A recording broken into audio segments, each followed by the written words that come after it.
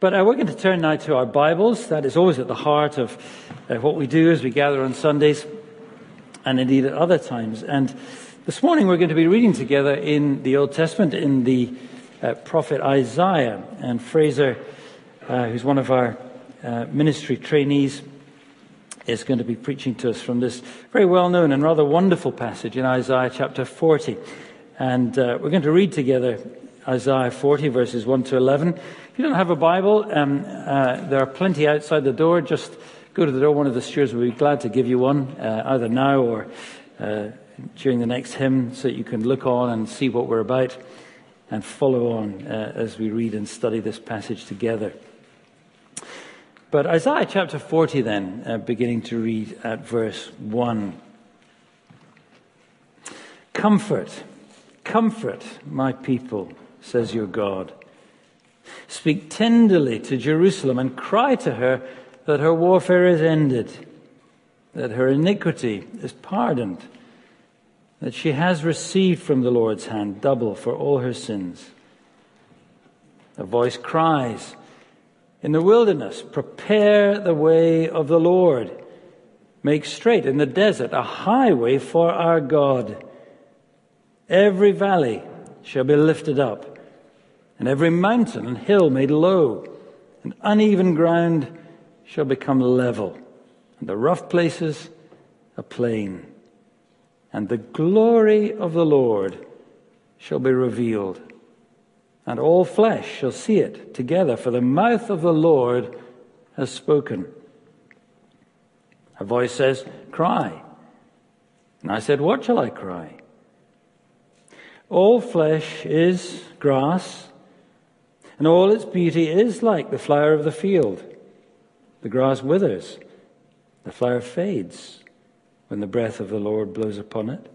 Surely the people are grass. The grass withers, the flower fades, but the word of our God will stand forever. Get you up to a high mountain, O Zion, herald of good news, lift up your voice with strength. O Jerusalem, herald of good news, lift up, fear not. Say to the cities of Judah, behold your God. Behold, the Lord God comes with might, and his arm rules for him. Behold, his reward is with him, and his recompense before him. He will tend his flock like a shepherd. He will gather the lambs in his arms. He will carry them in his bosom and gently lead those that are with young. Amen. And may God bless to us this, his word, which endures indeed forever and ever. Well, good morning, and if you do have a Bible there, it would be great if you could open that again to Isaiah chapter 40, so that we can look at that as we go through together. Now, I wonder what causes you discomfort as a Christian? In your Christian walk, what is it that makes your feet unsteady? Or when you hit low points in your faith, what was it that drove you there? Maybe it's earnest worries. Perhaps you're grieved by your own sinfulness and you're worrying, have I put myself beyond God's forgiveness?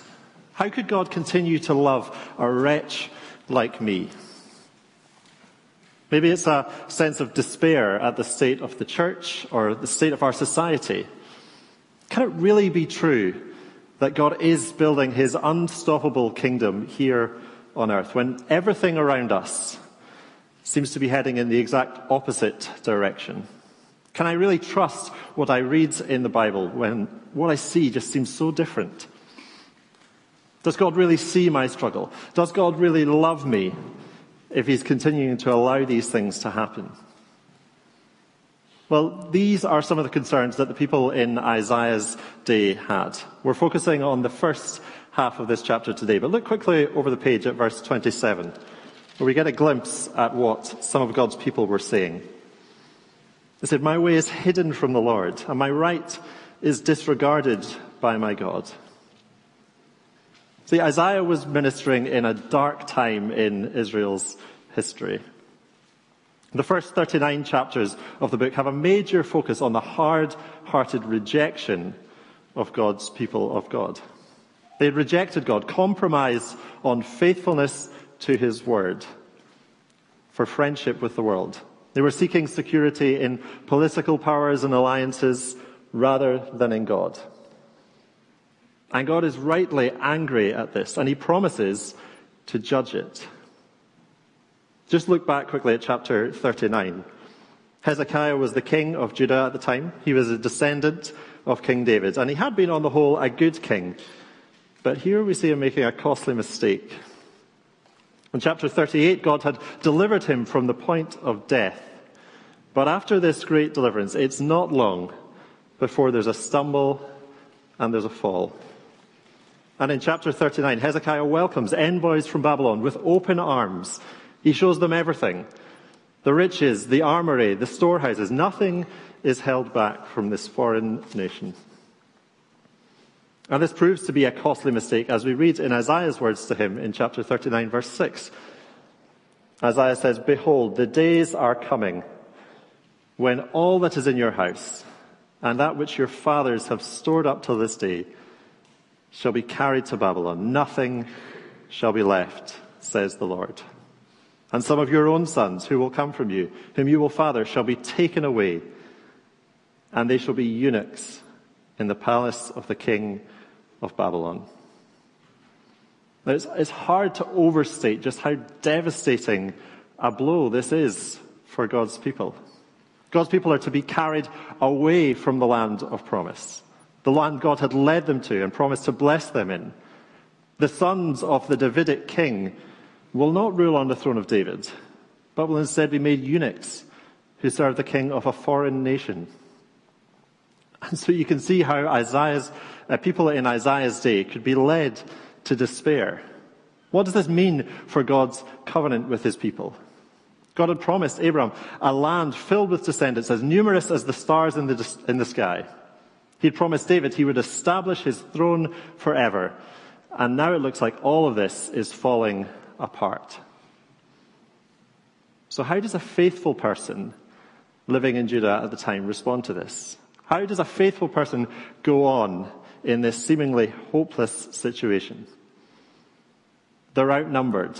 They're going to be ruled over politically by rulers who know nothing of their God. Even their spiritual leaders have forgotten God and have compromised on truth to try and win favor with the world. People who they once thought to be allies have turned their backs on them. There's increasing pressure on them to conform. Faithfulness starts to bring threats of physical violence, even death. How do you comfort people in this situation? Well, Isaiah's answer here is to behold your God. See that in verse 9? Say to the cities of Judah, behold your God. Isaiah's big message in this chapter is that there is real comfort for the people of God because of who God is. There is always strength and there is hope for God's people because they are God's people. But this isn't soft and mushy comfort like we perhaps think of when we think of comfort. It's not self-indulgent creature comforts like soft pillows, hot cups of tea, mashed potatoes. No, this is real comfort. Comfort which brings strength to face the troubles of today and bright hope for the future. And all of it is founded on the nature of our God and on his character. You'll see this passage is made up of different voices. We start in verses 1 and 2 with the voice of God calling his prophets to comfort his people. Then verse 3 begins, a voice cries. Again, verse 6, a voice says, cry. And finally, in verses 9 to 11, the call comes for us as the reader to lift up our own voice with strength in response to all that's been said. So we'll look at these voices in turn and see how each of them brings us real strength-giving comfort for our weary souls. So firstly, the first voice in verses 1 and 2 says, behold your God, he is a forgiving God. These words probably are familiar to a lot of us, but I think seeing them in context makes them all the more remarkable, doesn't it? Yes, God's people had turned their backs on him. Yes, they were deserving of God's judgment. Yes, that judgment is now on the way. But yet God knows that there is a remnant in the midst of his unfaithful people who are faithful. And to those who have ears to hear, he speaks tenderly to their hearts. Now, Isaiah is looking forward in time here from his perspective. He writes before the Babylonian exile has happened. But even before it takes place, while the warning of judgment is still ringing in their ears, the very next chapter brings hope and comfort. Comfort, comfort my people, says your God. Her warfare is ended. Her iniquity is pardoned. She has received from the Lord's hand double for all her sins. How gracious God is that he would offer these tender words of comfort on the back of just such a stark warning of judgment. These are not words spoken by a distant and abstract power. These are gentle, loving words spoken by a loving Father who intimately knows his people and cares for them. You are still my people, he says. I am still your God. Your sin has not put you beyond my forgiveness. The relationship between God and his people will continue beyond exile, but how? This is the tension which runs throughout the Bible. From as early as Eden, we're faced with the question, how can a perfectly holy God continue to dwell and work with the people who have rejected him, whose hearts are full of sin? Well, in verse 2, we see something of the answer here. How is it that their warfare is brought to an end? How is it that their iniquity is pardoned? Well, it's only by God's gracious initiative, and it's not without payment. God says here of his people, she has received from the Lord's hand double for all her sins. There has been payment for sin, and it was God's initiative. Now, double here does not mean that the punishment is twice as harsh as they deserve, because that would be injustice. But rather, the idea is that the punishment exactly matches what they have done. If I saw someone in the street who looked exactly like you, I might say to you, I saw this guy and he was your double. Or if I take a sheet of paper and if I double it over like this, then the one half exactly matches the other. So this is not injustice, but it's perfect justice. Now, from when Isaiah was standing, it would be over 100 years before the Babylonian exile took place. And take place it did, just as God had promised. But here, even before the exile has happened, is reassurance that this period of exile would not be forever, because God is a forgiving God. And so there would come a time when their hard labor in exile would be over, when their sin would be atoned for, when they could go to the land of promise. Now, they didn't know how long their exile would be, but they knew now with certainty that it would not be forever. And sure enough, as we read this now, we can see that this did indeed all pan out as God had said that it would. There was an exile to Babylon. And then in the days of Cyrus of Persia, there was a return from exile, just as God had promised there would be. Exile was payment for sin. And God's faithful remnant had gone through that period of punishment, and so they returned. God had graciously forgiven them. But there was still a problem. Yes, they could return to the land. Yes, they could rebuild the temple. But the exile hadn't removed the problem of sin from the hearts of God's people. When the people returned, they fell back into the same patterns of sin, and there was a need for something more permanent. But again, for us reading now with our New Testament specs on, we can see in technicolor what Isaiah's readers were squinting at in shadow form. They knew there needed to be payment for their sin. They trusted God's promise to do that, but they were still waiting for it to happen. But now we can look back and see that that payment was in fact a person, Jesus Christ, In Jesus, God became flesh and came to be the double for all of our sin, to die and bring us pardon for our iniquity, to bring us peace that endures forever. And so if you are here today as someone who trusts God, then these words are wonderfully true for us today. God is a forgiving God, and he is your God. You are his people. Your iniquity is pardoned. Your sin has not permanently and irreversibly broken that relationship between you and God, because God is a forgiving God.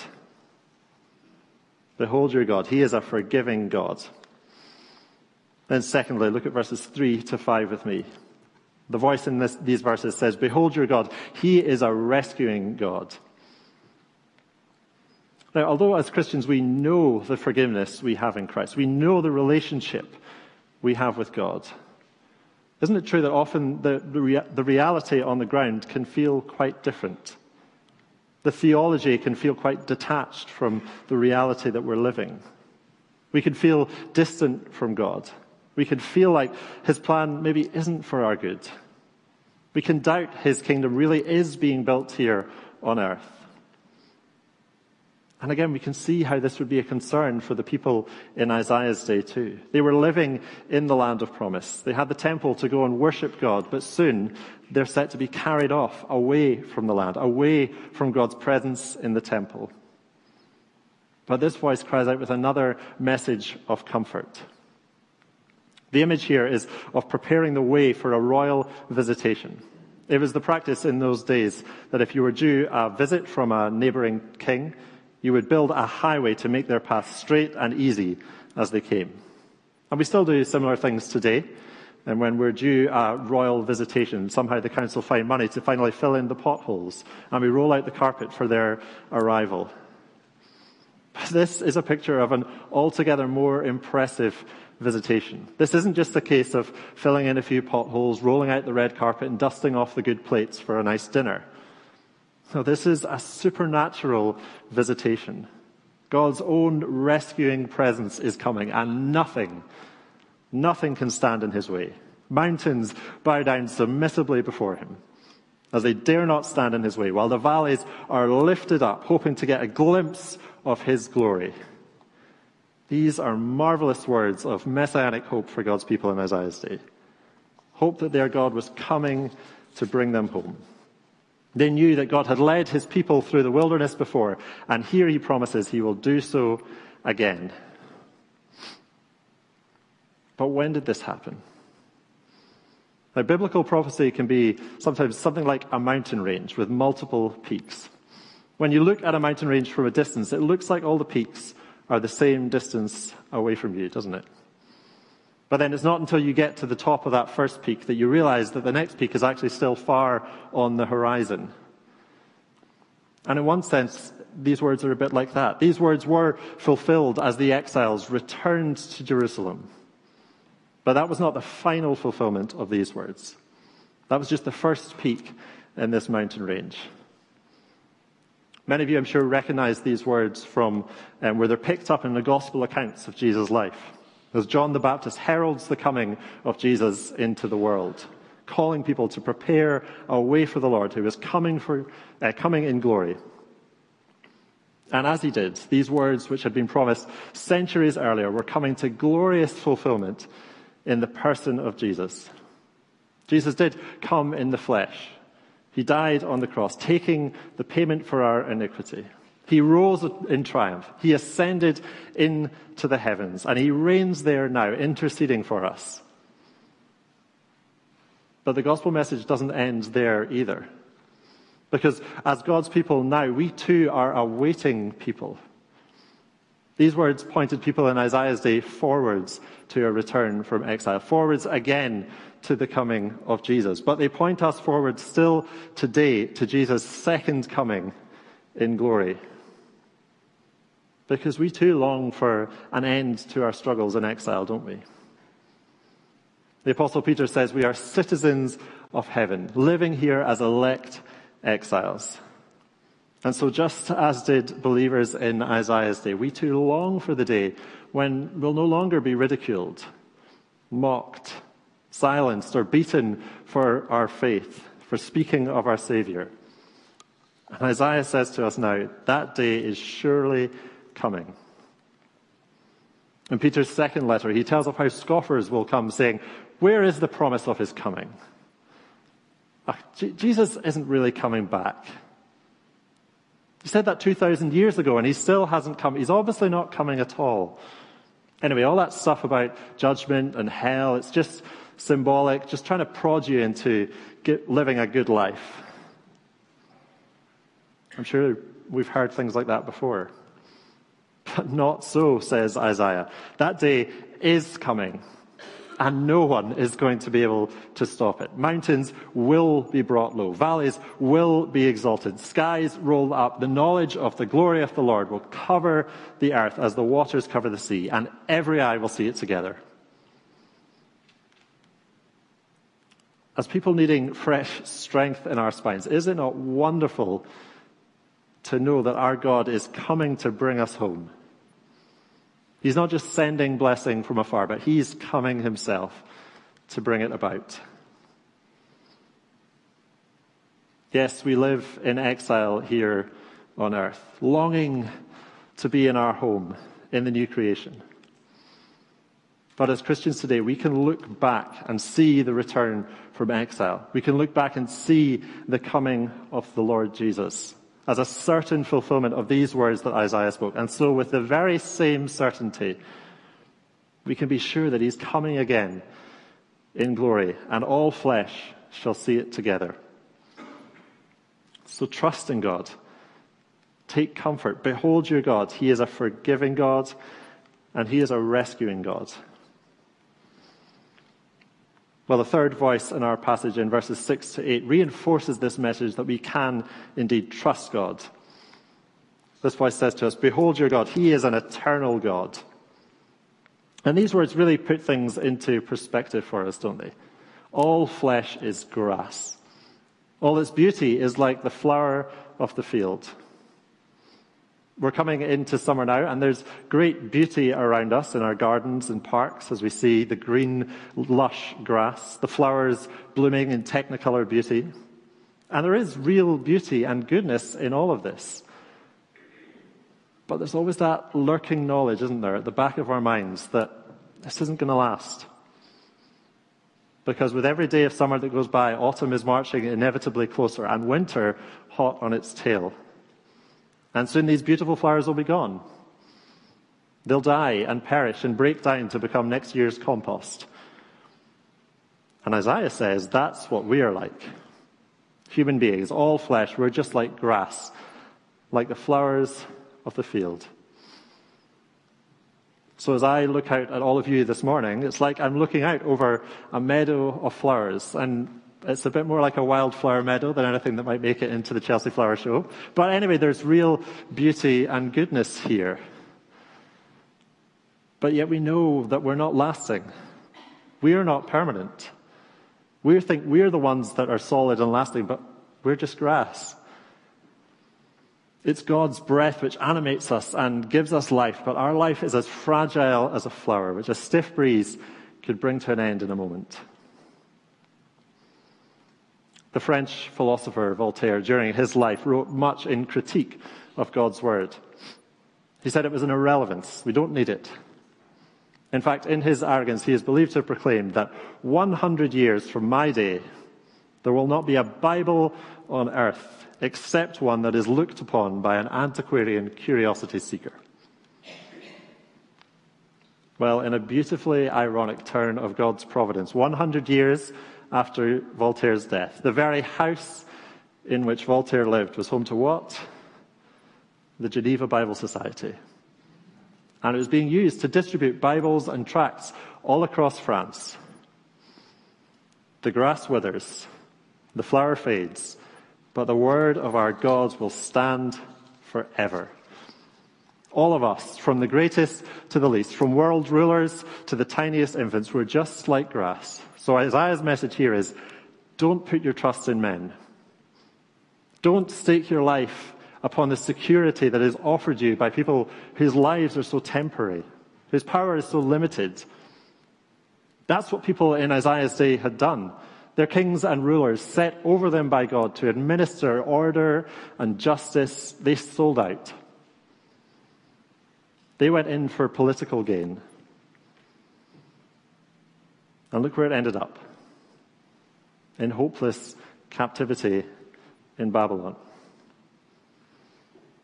And are our politicians really any better? Whichever party you're backing in the upcoming election, are they really any better? And even if they were, well, they're not going to last. How long does any politician last now in one of the top jobs in government these days? Liz Truss couldn't even outlast a lettuce. But you see, that's exactly Isaiah's point. All flesh is grass. Our lives are but a walking shadow. We strut and fret our hour on the stage and then are heard no more. But not so the Lord. He is an eternal God. Our lives are 70 years, perhaps 80 by reason of strength. But for the Lord, 1,000 years are but as yesterday when it's past. He is from everlasting to everlasting. He formed the mountains. He brought forth rivers and streams. He made the flowers of the field, and he made us. He does not wilt or grow weary, and therefore he is to be trusted. His word will stand forever. And so we can trust it. We can trust all this that we are reading this morning. They're true. Your iniquity is pardoned. You are his children. Your God is coming in glory. Think once again to those people Isaiah was ministering to the faithful people promised with the prospect of exile. Yes, you're going to be carried off. Yes, you'll be persecuted there. You're going to be humiliated. Would it not just be the easiest thing in the world in this situation to give up on the Lord and to throw your lot in with Babylon? It's Babylon that looks powerful. It's Babylon that seems to be the decider of destinies. It's friendship with Babylon which would bring you peace. That would stop the mocking. That would stop the violence. That would safeguard the lives of your children. Give them a chance of a good future. Well, again, is it so different for us today? Would our lives not be made much, much easier if we were to compromise and throw our lot in with the world? If you didn't stick your neck out in the workplace and say, you know what, I'm not going to participate in Pride Month. Wouldn't that make your life easier? If you didn't make a bit of a fuss at your children's school to find out what's actually on the curriculum and to take them out of certain classes or out of that school if necessary, wouldn't that be less hassle for you? For our brothers and sisters across the world facing violent persecution, wouldn't it just be much easier if they were to back down and be quiet? Friends, the easiest thing in the world is to compromise. It's the easiest thing for us to doubt God's word and to listen to what's being shouted at us, all around us, by a world which hates God. No one will hate us that way. But Isaiah urges us, do not compromise. You can trust God. You can trust his word. You can build your life upon the solid rock of his promises because he doesn't change and so they don't change. What could be more comforting than that? In a world so full of change and uncertainty, there is something we can be certain of. That God is unchanging. He is eternal and his word stands forever. As a Christian, you are forgiven. He is going to come again in glory. And you know that's true. You know it because you read it in his word, and his word stands forever. God is eternal, and he is faithful to his word. Well, the final voice in this section of this chapter, in verses 9 to 11, says, "Behold your God, he is mighty and he is gentle." And as I said earlier, the final voice in verses 9 to 11 is really calling on us to lift up our own voices in response. Go up to a high mountain, O Zion, herald of good news. Lift up your voice with strength, O Jerusalem, herald of good news. Lift it up, fear not. See, when we are lacking in confidence and assurance, when we are lacking in hope and comfort, all of our creaturely instincts yell at us to withdraw, to back down and find the most comfortable path of least resistance, to get the slippers on and the blankets out and just lay low until it blows over. But Isaiah won't have it. He tells us to do the exact opposite of that. We are told to get up to the most conspicuous place we can find and to herald the good news of the gospel without fear. The good news that there is forgiveness in Christ for those who will repent. The good news that God is returning to make his glory known to every tribe and tongue and nation across the face of the earth. The good news that God is faithful to his word and it stands forever. And when our hearts are filled with this joyous news, then our lips will just inevitably overflow with it. We'll remind each other of it regularly, and we'll tell our friends and our loved ones who don't yet know this to be good news. See, this passage is full of wonderful comfort. It's amazing news. But here's the rub. It's only good news if you know the forgiveness that God offers us in Christ. If your iniquity is not pardoned, then the news of God's coming is not good news at all. It's terrifying news. If there hasn't been payment for your sins, then God's faithfulness to his word is not an encouragement, but a warning. God is faithful to his word. He will keep his promises. But that includes his promises to judge unrighteousness, as well as his promises to save his faithful people. Verse 10 says, the Lord God comes with might and his arm rules for him.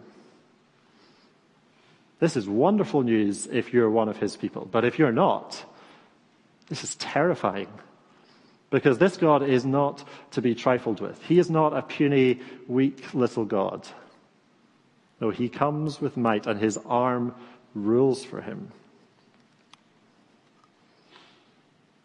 In Luke chapter 3, when John the Baptist came onto the scene, we're told he's proclaiming a baptism of repentance for the forgiveness of sins. And what does he say in that proclamation? He says, as it is written in the words of Isaiah the prophet, the voice of one crying in the wilderness, prepare the way of the Lord, make his paths straight. John takes these words of Isaiah and he applies them to us all. Make straight the way of the Lord's coming. But the way we do that is not by smoothing out the roads and rolling out the red carpet. It's by repenting. It's by preparing the way for the Lord in our hearts. Our hearts are naturally sinful. They're hard, rocky, rugged places, marred by sin. But as we turn away from that sin and turn back to God in humble repentance, that rugged place is made plain. And then we too can know the joy of forgiveness and relationship with God. The hope of looking forward to the day when he comes again. The certainty of building our lives upon the solid rock that is the Lord's word. Friends, if you haven't yet done so, then I would urge you today, if you hear his voice, not to harden your hearts, but to prepare the way of the Lord by repenting of your sin.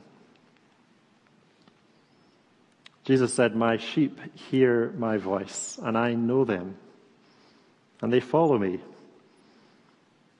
I give them eternal life, and they will never perish. And no one will snatch them out of my hand. Behold, the Lord God comes with might, and his arm rules for him. Behold, his reward is with him, and his recompense before him.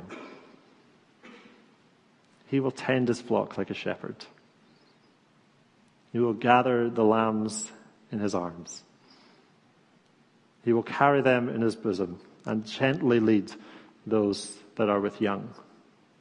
Brothers and sisters, behold your God.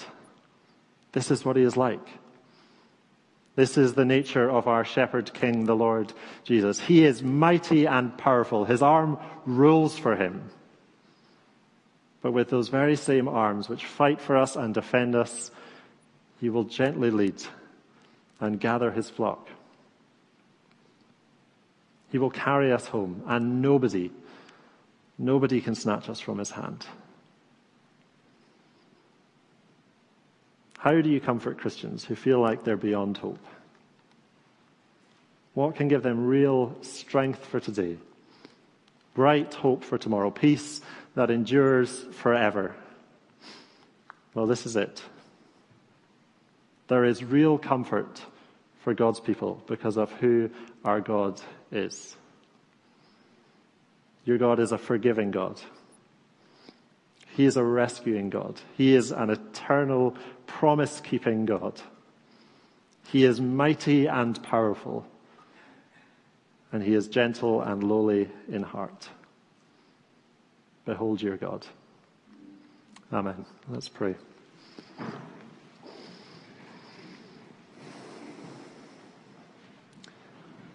Father, we thank you that you are our comforter,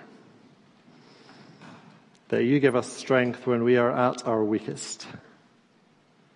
Thank you that you are our loving Father, a God who is forgiving, a God who comes down to rescue us, a God who is eternally faithful to his word, and a God who is mighty to conquer and gentle to carry us home.